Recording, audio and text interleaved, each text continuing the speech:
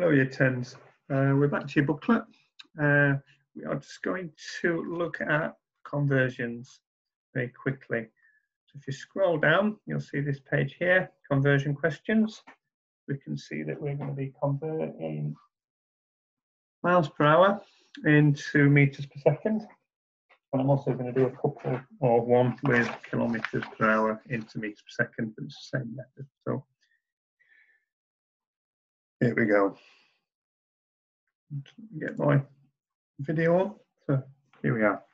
So our first question is asking you to take 30 miles per hour and change it to meters per second. What this is saying here is that a car travels 30 miles in an hour. So we need to convert the miles, 30 miles, into meters. We also need to convert the hours, because it's traveling at 30 miles per hour. We need to convert the hours into seconds. So we need hour into second. Okay, so if we know that there are 1,600 meters in 1 mile, then quite simply 30 times 1,600 will give us the number of meters in 30 miles. And the answer to this is 48000 meters. Now, if we take 1 hour, well, that's equal to 60 minutes. Each minute has got 60 seconds. So it's 60 times 60, which gives me 3,600 seconds.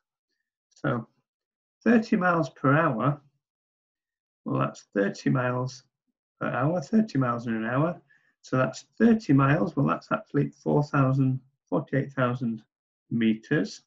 And an hour is 3,600 seconds.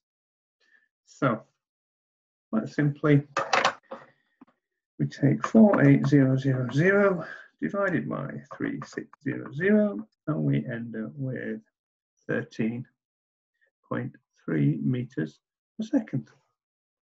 And that's it. Nice and straightforward. Now, that means that you should now be able to do the other calculations.